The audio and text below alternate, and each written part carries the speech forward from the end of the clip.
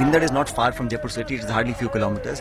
An 85-year-old woman is sitting on a hunger fast, buried in sand till her neck, and only asking for justice. Why is the government so insensitive? What does it take for the government officials to come down here and on the spot in front of everybody, in a transparent fashion, say what the regulations are, say what the compensation is? But here, the demand for a second survey is very legitimate. I think the government should come forward, resolve this issue, and it is now a human issue. It is not about acquiring land and giving money.